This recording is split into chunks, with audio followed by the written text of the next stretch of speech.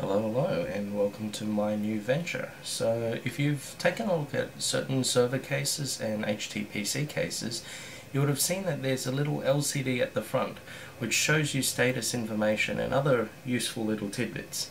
Well, I've decided to build my own at a fairly low cost based on the schematics available at LCD Smartie. So first thing you need is a screen. So you could probably buy one of these, and that's a 16 character 2-line display, HD 44-780 compatible. They also come in other sizes such as this one, which is quite a bit bigger. This one is a 20 character by 4-line display. So what I did was I soldered header pins to it. You don't have to do this, but it makes it more convenient. Another thing you will probably need is a 25-pin D-shell connector to connect to the parallel port.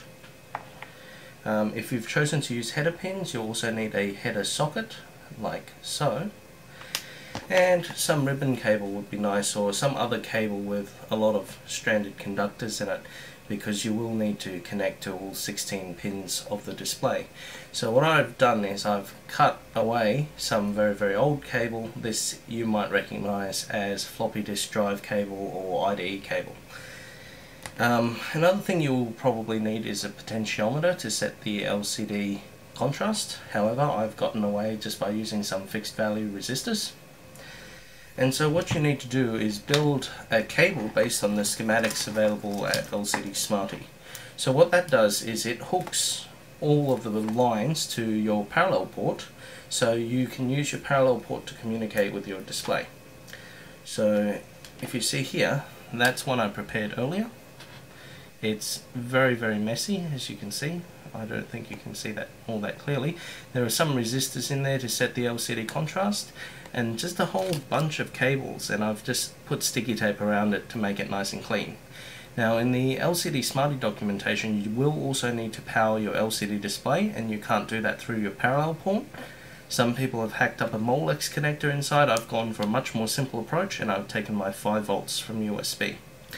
And so the other side is just a connector, 16 pins for your LCD, and you just plug it in like so, plug it into your parallel port, and you've got yourself a little display.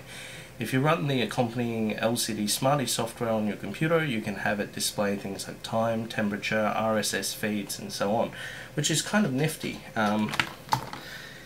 And so in my case, one cable wasn't quite long enough, so I also built a little extension cable. If you've ever soldered onto these ribbon cable, you'll know how annoying this is. However, there we go, and let's see it in action. So this one here is on my headless system, so I've got no monitor whatsoever hooked up to this system.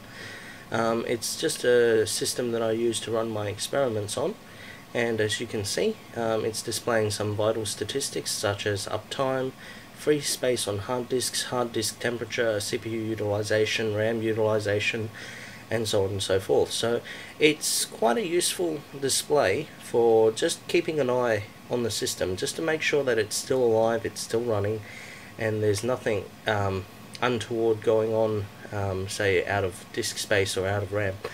So it's quite a handy, useful tool, especially when you don't have a monitor on it. However, you can use it to do other things like display track titles from Winamp and so on. So it's quite nifty and interesting to have, and I guess not that many people in the world have it. Though if you do have an HTPC, you'd probably already know all about this. Okay, so that's all a bit old-fashioned, as you can see. Parallel ports are not really very common on newer PCs, and not available on other machines altogether. So there is something you can do about that. So the LCD modules themselves are not very expensive. They range from anywhere from $4 to $16, so it's fairly affordable. So I bought myself a whole lot of them to play around with. The other way you can do it without a parallel port, of course, is use a USB port or a serial port. So in my case, you'll probably recognize one of these. It's an Arduino board, quite a useful board. All you have to do is grab yourself an LCD, interface it to the Arduino by making your own little circuit board. As you can see, I've used Vero board, I've got fixed resistors to set the contrast again, and a whole batch of ugly green wiring. So if you plug it all in, and you load up a sketch, you can find this sketch online. It emulates a matrix orbital LCD display with your Arduino, and it interfaces via serial. So you tell your LCD Smartie to talk to the port via serial to a matrix orbital display. So as you can see here, this is just the sketch running. It says LCD ready, so nothing quite happening there. Let me just get my LCD Smartie loaded up and I'll show you it running. So another thing you can do if you are not interested in building your own little adapter board, this is a little bit messy, but anyway, if you're not interested in building your own adapter board, you can go for one of these, a LCD keypad shield. You won't use the keypad as such, but you will get the screen working. It works much the same. However, it's a little bit more expensive than just buying your own LCD and interfacing it yourself. So let me just find the matrix orbital driver. I've got it on COM70 at 19200 bps, and so this is from my other system at the moment. So not sure if you can see that, but there we go.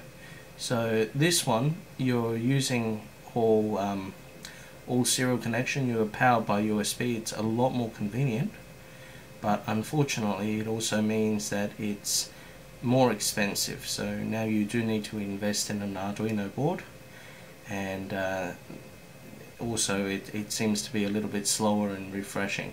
So for the parallel interface, it costs barely nothing past actually buying the display. I got my displays for about $4 each. The cable I just chopped out of spares which I had left over. The D-shell connectors, maybe 20 cents, 30 cents in bulk. Resistors I had lying around spare, and USB leads I just chopped them up from old dead appliances or broken cables. So cheap LCD.